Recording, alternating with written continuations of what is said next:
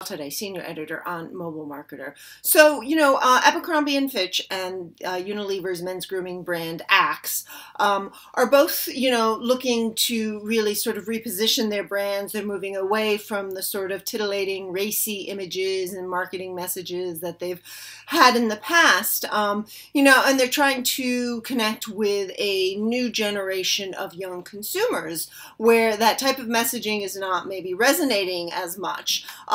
But at the same time, what is working with these consumers is mobile.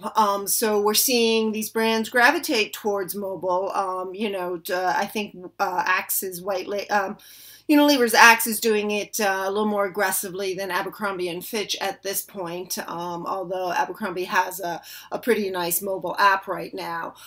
This is going to be really important and critical for them as they reposition, but they're going to need to have really a well-rounded strategy as well as a strong identity, which maybe is kind of missing right now, for them to be able to, connect with these mobile consumers. It's not just about having an app out there. There's got to be content that these consumers are interested in viewing and sharing.